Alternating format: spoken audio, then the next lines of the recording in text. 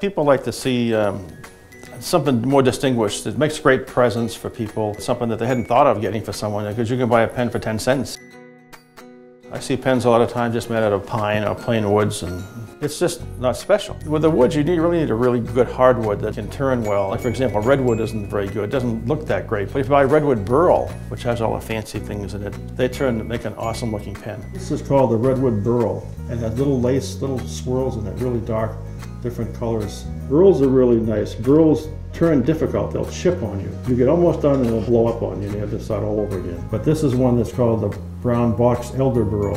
You can see the distinction. You can't find that typically in any store. Each one's individual. Everyone, the grains are different. Everyone, if I take 20 pens and I take pictures of them, I can tell them all apart just by the pictures. No two are the same.